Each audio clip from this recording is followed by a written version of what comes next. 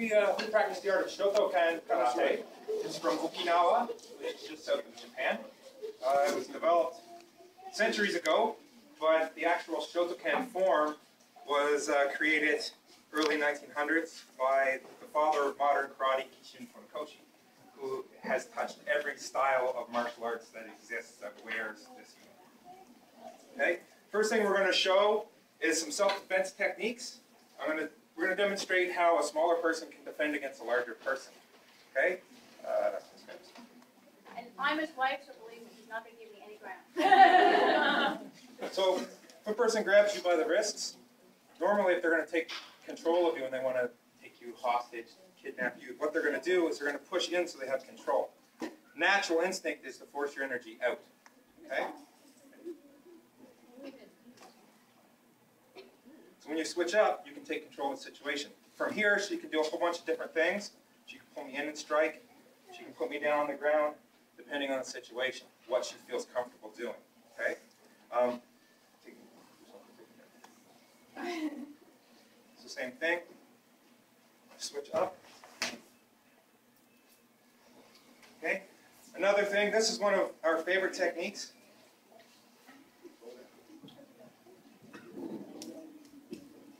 I teach this to a lot of the youth and some of the teenagers. We did this at the high school earlier today. Actually taught it to one of the young ladies there, and she put me on my face. With one eye. With one eye, that's right. That's true.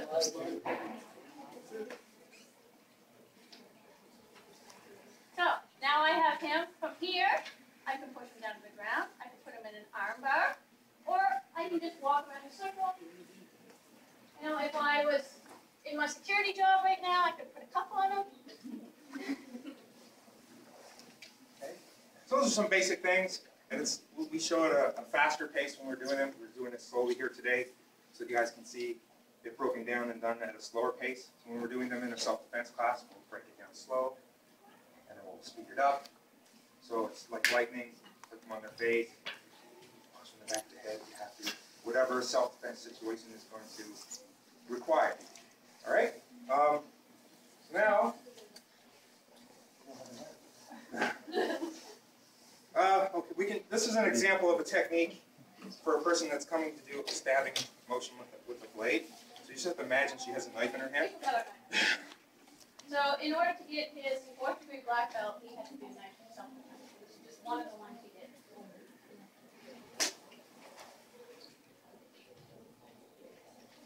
Good strong.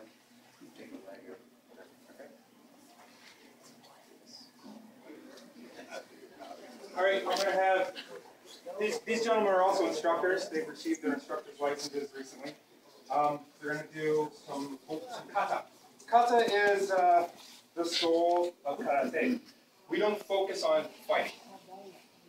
We focus on kata. It's a form, several movements that string together. It's actually a combat against more than one opponent, but the opponent's in here. Okay, so they're going to do a demonstration of kata. They're both going to do the same kata. Then they're going to demonstrate attackers doing the kata and how it would really look in a street situation.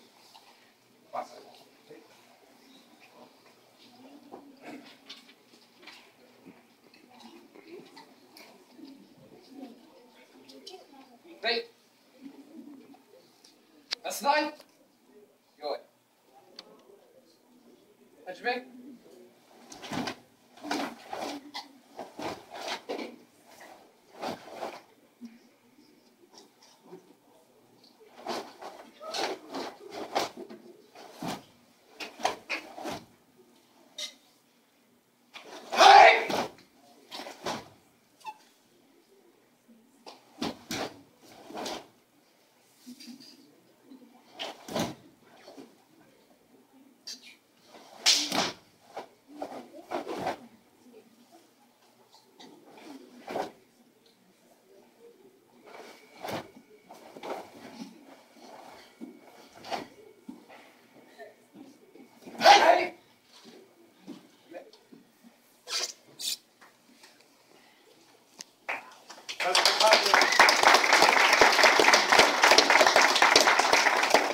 That's one of the kata you have to perform to receive your black belt. You have to do more than one, but that's one of the ones you have to perform. It's also the brown belt rank kata. Bunkai. Alright, so basically Bunkai is just applying kata. So I'm going to do the same moves except have him as an attacker.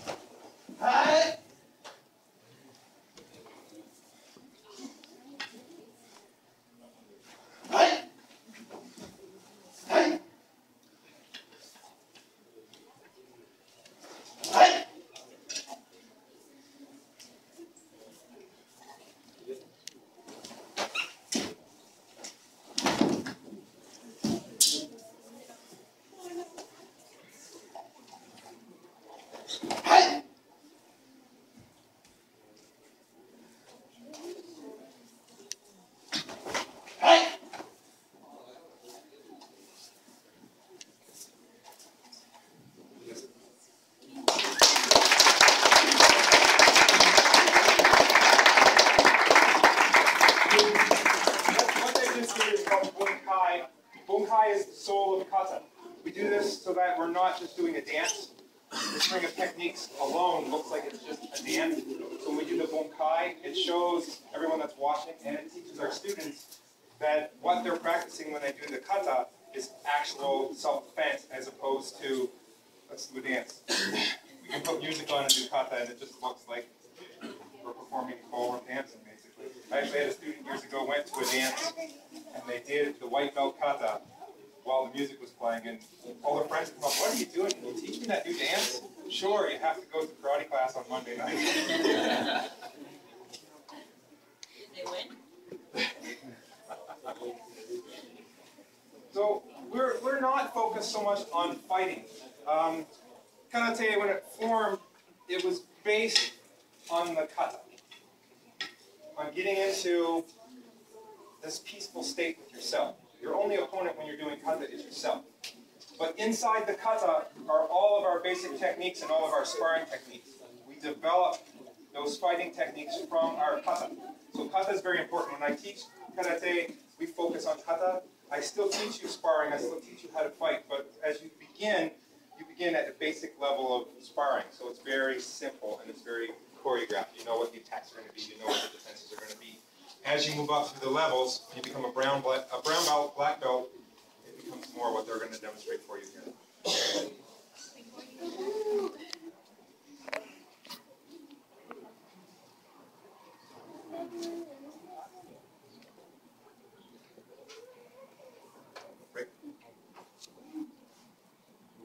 Right.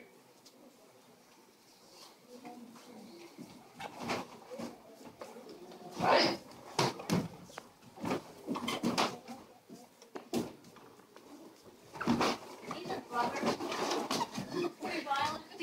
Yeah, these two are brothers, for all of you who don't know. So this is kind of fun.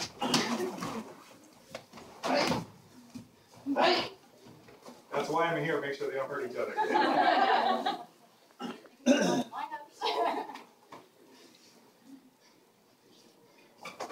Come here.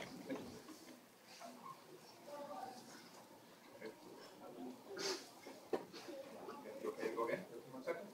You okay?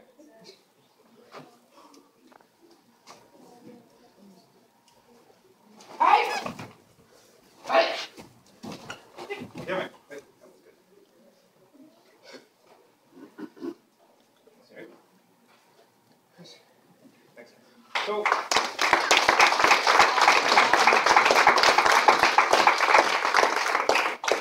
unlike some of our colleagues here, our sparring is only 1 point in a tournament. So all you're focusing on is one strike that will finish a fight. I know in some other styles, it's for points. You fight for so many points that kick to the head, so many points that kick to the body. You get half a point for a technique that looks like it might have finished the person off. If it was made, it might have finished the person off. If you do a technique that's not defended, you'll get a full point, the match is over. A match will last no longer than maybe a minute. Okay? One of the things that we do focus on is the control of the body. Every single technique that is thrown usually stops within an inch. Sometimes there's going to be an accident, people are going to get hit. But we focus on full speed, full power, dead stop. Control of the body is important.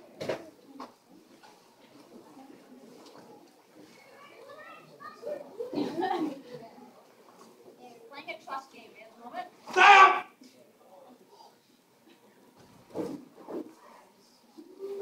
And if he did that to any of you, your hair, you feel him. All right,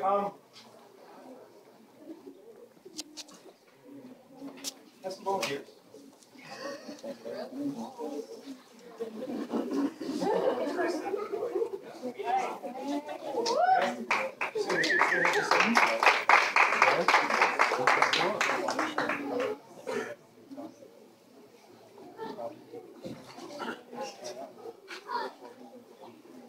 Black belt, no big deal. Don't be scared.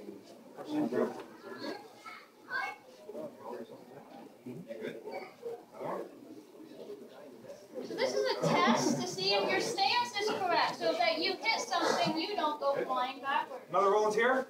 You need a lot more. Yeah, sure. Let's see how many people he can hold up. Oh, Patrick. I've done 15, but I busted my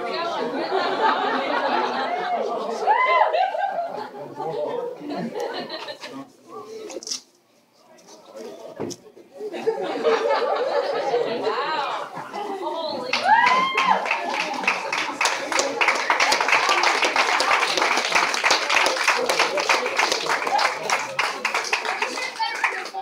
The floor is a little more slippery than we're used to, but that was good. Thanks, guys. So in karate, it's a lot about the science of your body and how your body works, body dynamics. I'm going to do one more demonstration. Actually, yeah. So we always do this demonstration for the white belts when they begin at the end of their first class, to make sure they understand both proper body positions. And they can all hold him up at the end of one class. And I weigh a lot. So this technique would be a reverse punch position. So if we were sparring, this would be her finishing blow. Okay? If the finishing blow wasn't done correctly or your body dynamics weren't locked properly, you're just going to bounce off. And if she punched someone like me, she'd end up falling on her own butt. Okay? So if I push, I'm going to put weight on her. I'm going to lift her right up off the ground. Okay? So she's going to have to lower her stance and make it a little bit wider. She's looking up. Just the hand here, not being pulled back in hip position. No strength. The knee's not in the proper position. No strength.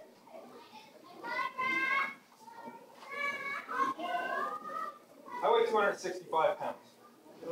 She weighs what? I know it. 110.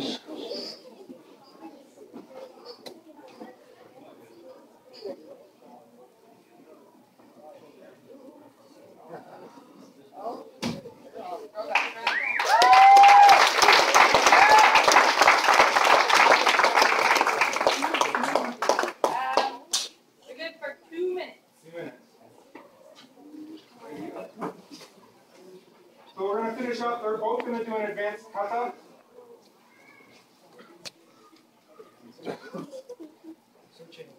Just make sure you have enough. Alter yourself a little bit, maybe, so you have. These are black belt, high-ranking black belt kata. Okay. Searching. So,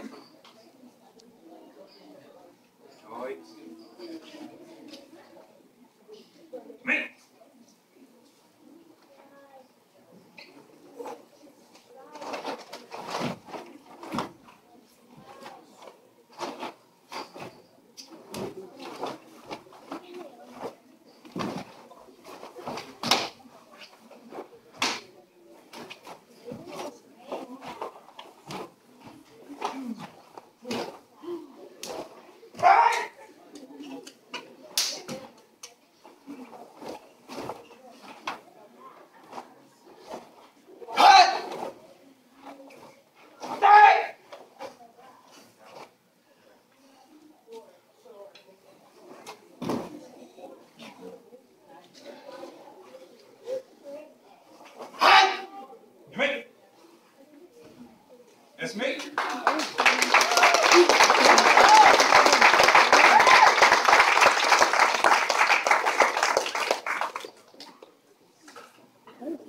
I'd like to thank everyone that put on the festival, the expo here today. It's not very often that martial arts come together.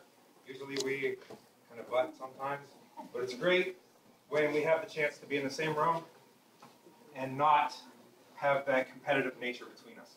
So, thank you.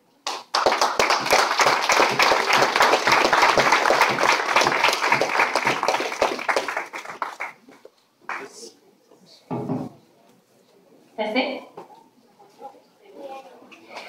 No, thank you.